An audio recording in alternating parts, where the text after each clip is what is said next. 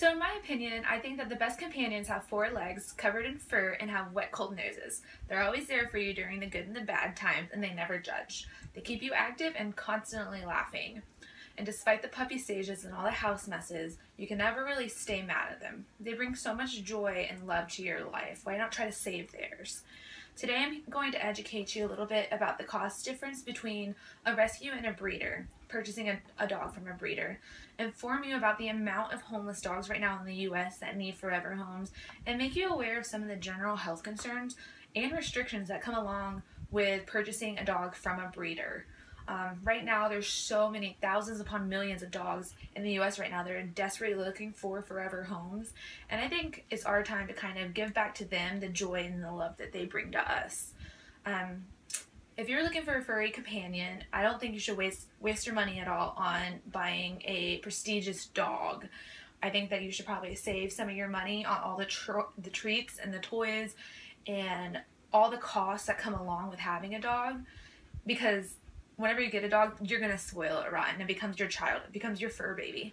So just some things to think about when buying a dog. Not even the cost of the dog right now. We'll talk about the initial stuff that you're going to need in order to train it and just let it survive. The cage. You're definitely going to need to purchase a cage to housebreak it, and that can range anywhere from $100 to $200. Once you get the cage, you need a bed. The beds can range from $20 to about $100.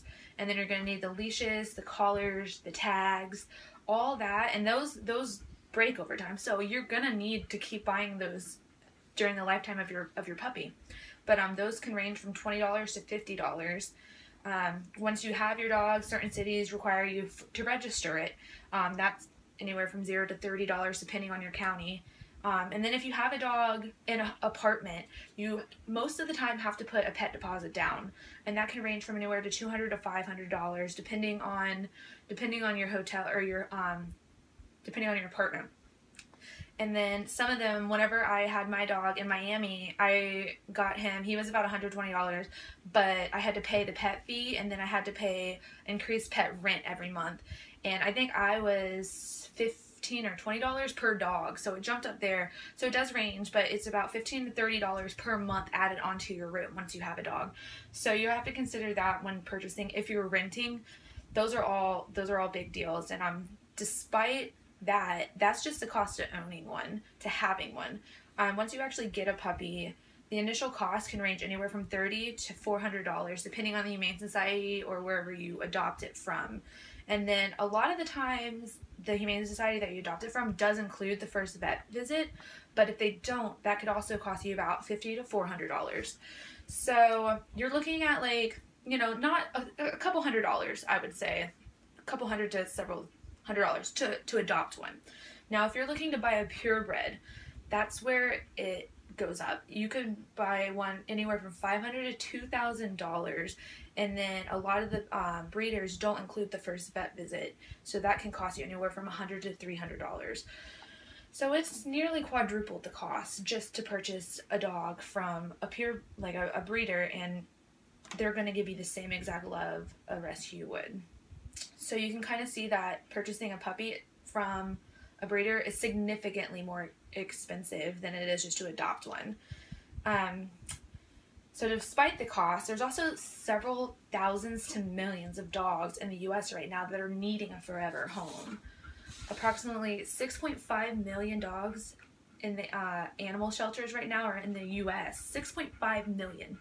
Out of those 6.5 million, 1.5 million of the animals are euthanized. So they're put down. And out of that, it's approximately 670,000 dogs and then 860,000 cats that are put down annually. And then out of the 6.5 million in the homes, 3.2 actually do get adopted out.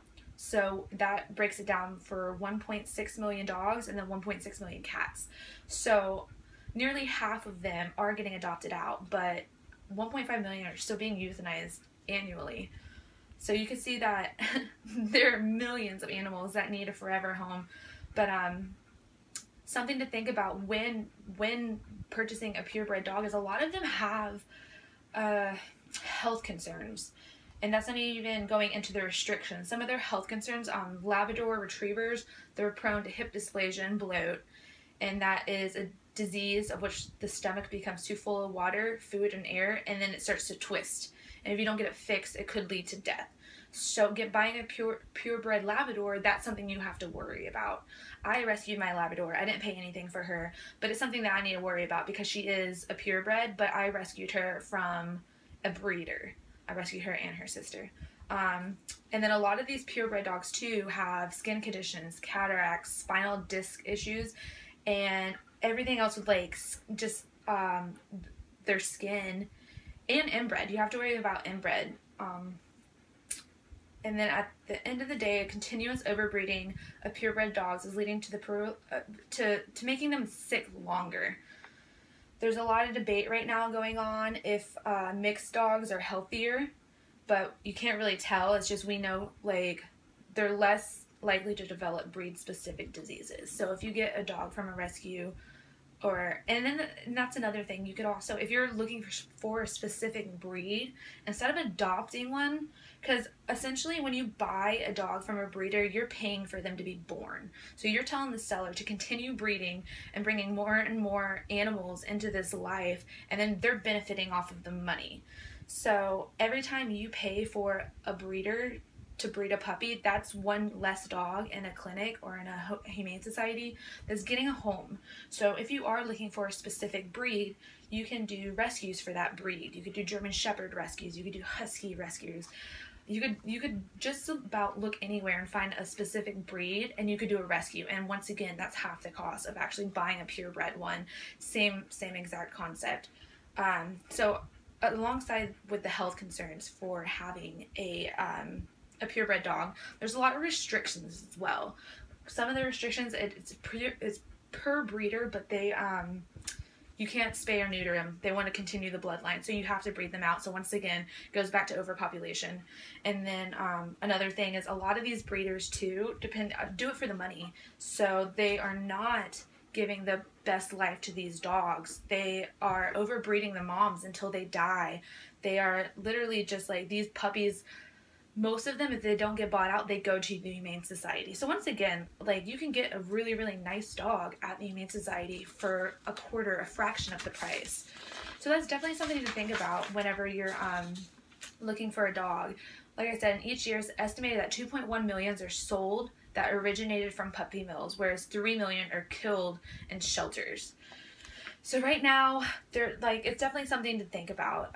So overall, if you're looking for a dog, I think adopt, don't shop. You see the sticker, do it, because you're helping overpopulation of the United States. You're giving a dog that really, really needs it a forever home, and they're so grateful for it. And it's half the cost. You're probably not gonna, I'm not going to guarantee you won't have health concerns. Everybody has health issues, but you're not going to have those concerns that come with the purebred dogs. So it's definitely something to think about. So adopt, don't shop.